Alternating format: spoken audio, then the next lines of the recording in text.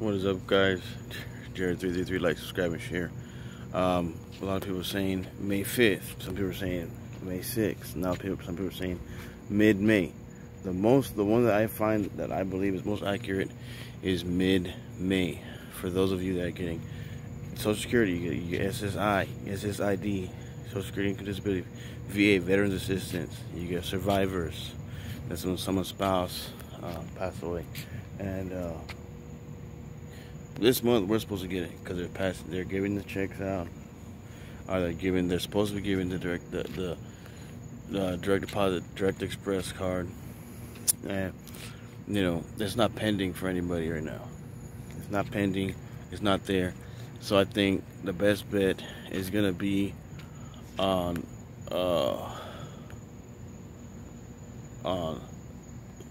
mid-May.